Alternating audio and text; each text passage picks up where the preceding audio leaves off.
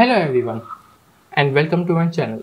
I hope most of you would have noticed that Windows 11 is finally launched, and with it comes two security requirements. One is TPM 2.0 and one is secure boot. Now what is secure boot? Secure boot is a protocol that checks that the software and hardware you are using is verified to run. For example, if your computer gets infected with any rootkit, okay, you are using Windows, you clicked on any link, and then it injected your operating system with some rootkits, okay, then your computer, it will try to boot when your computer boots up, but your computer won't allow it to boot. Why? Because it has secure boot. Until and unless it gets a verified signature, your computer won't boot it. But Windows can normally boot up, so you won't notice any problem while booting up Windows, but those viruses and rootkits will have a hard time. So secure boot is very good in these areas and protects your computer and you from many bad practices. But it comes at a cost. Linux. Yes, if you are using Linux, then it's very hard to use with secure boot sometimes. Now some distributions like I think Ubuntu and Debian solve that issue and can boot even after secure boot is on most of the time. But still, if you can't boot up, if you have like me an Arch Linux based distro, like I have it over here, GNU Linux, or some of you like to say it Garuda Linux, then it has a problem that it can't boot with secure boot. And many Arch based distros have the same problem because Arch dropped the secure boot compatibility early on in the day. So today we will see how we can solve that in Arch Linux. So follow me up. So first of all, what you want to do is open any terminal of your choice. So we have like I have over here Electricity, Console, Tilex, GNOME terminal, whatever you want. So for this demonstration I will use Tilex, which is one of my favorite terminals. And then what you want to do is install a package, and the commands change depending on what distribution you are using. For me it's sudo pacman -s and shim signed. Now it won't show up here because it has a very lengthy name. So if it doesn't show up, then you can just open your package manager. For me it's Mac, and then you can just type over here shim signed.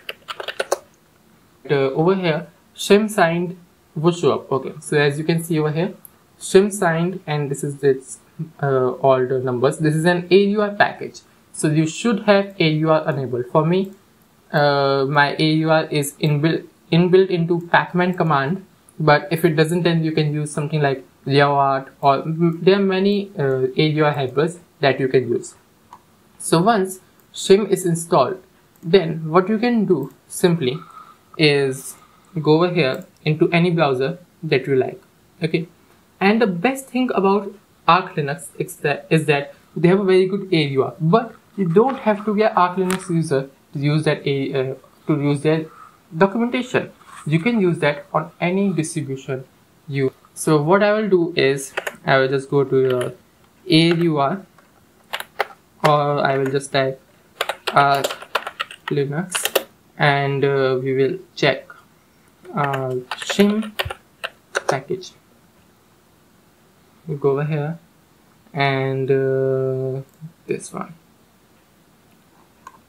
We'll go to secure boot section. In this, if you go down a bit, okay, then we should have shim over here somewhere. Setup shim. Okay, so you can see here are all the commands that you will need.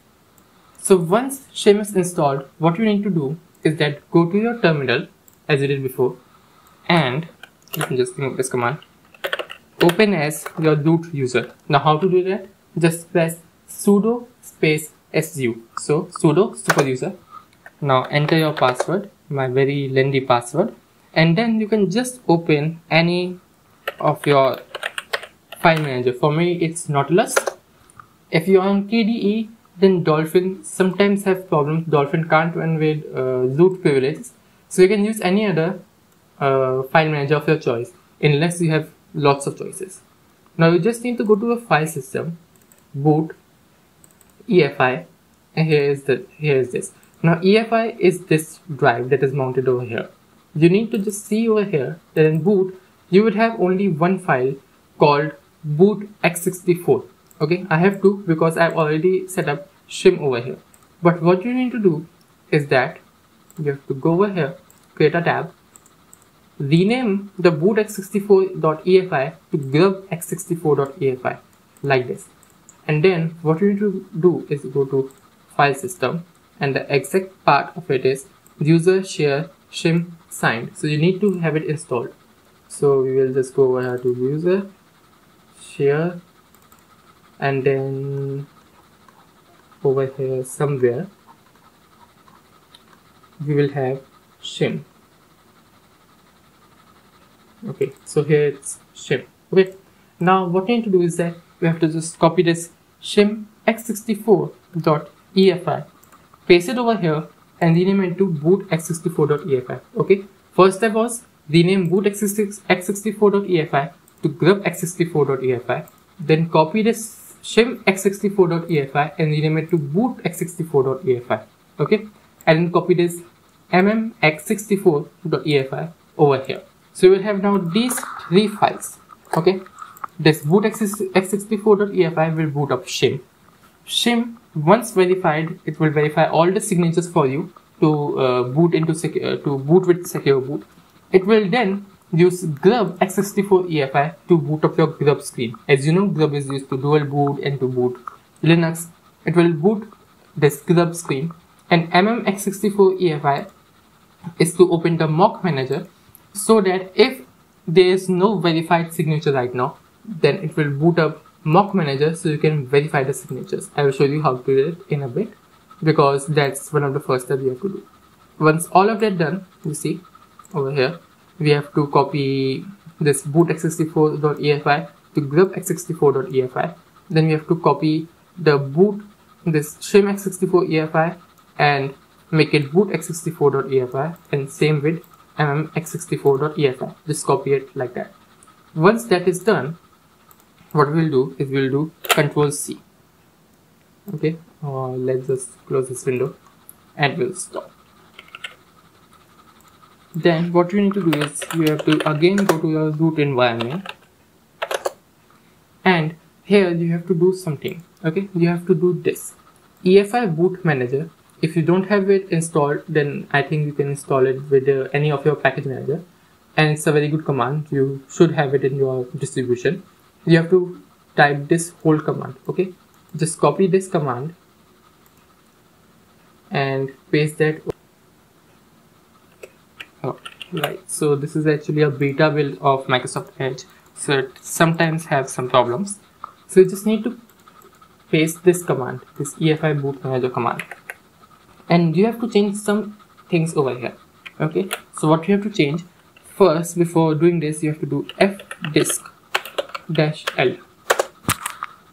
Okay, and we'll list all your disks. So you can see over here that which disk is your EFI partition. For me, it's this one, dev/sdb2. Okay, you can see over here it's written EFI partition. Or what you can do for easiness is go to disks.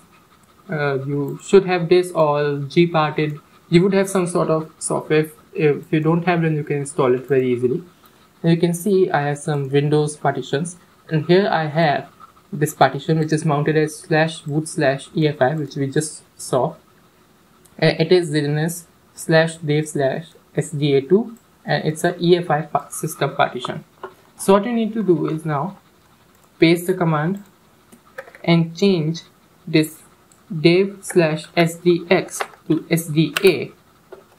Okay, like it's written over there, and change the part y to part 2, and then create label shim. Don't change that, it doesn't matter. If you want, you can change it also.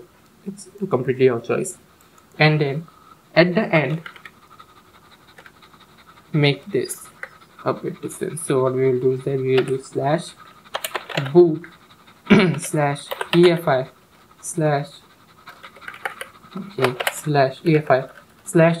/EFI/boot. Okay, your folder name could be in some cases different, so always check what is yours name, because sometimes it can be different and it won't work if the names are different. So let me see the name in mind. Okay, I've closed it. So here it is. You have to write this whole command down and then just press enter. I won't do it because I've already done that, so I won't do it, but it would run completely fine. Once it does, then the next steps are going to be done in BIOS. So I will see you there.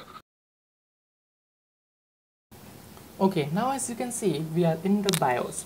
Now in the BIOS you have to change some settings. Okay, so first on my BIOS, you can see my BIOS is MSI Click BIOS 5, but yours can be different, so you have to see where the setting lies in your BIOS. In mine, you can see over here there is one option called Windows WHQL support. First of all, you have to turn that on. Okay, it will disable CSM, that is for legacy support, and it also makes it UEFI only, and also turns on some settings which are needed for secure boot to work. And if you don't have this option, then you can manually do that by changing UEFI plus legacy to only UEFI and disabling CSM. Then as you can see, my BIOS has a search option. I'll go there and search for secure boot. Now once I have searched for secure boot, you can see over here there are two options for me: secure boot mode and secure boot. Okay, so what I will do is first I will try to enable secure boot to enable. Okay, secure boot control to enable, but it doesn't work for me. So what I had to do was to change the secure boot mode to first disable to custom. Then once it's set to custom, you will again set it to standard. It will say to load defaults, we have to click on yes, and then you can finally enable secure boot control. And then you can just go to your boot settings. In my case, it's over here in settings and boot, and change your boot order. Okay, your UEFI BBS priorities, and change the first option to the shim option, this one we set with the EFI boot manager. So whatever name you define there, that should be the first boot choice. Then the second or third can be anything that you want. So mine is first shim, then grub, and then is Windows. So you can do anything you want till shim is the first choice. Now for the last steps, the steps in which you have to set the keys and point it to your grub loader, I will link a video down in the description and in the comment section because it has it in a very good detail, so you can just check it out there. I can't record there with OBS, so I will just link it. Thank you for watching. Have a nice day.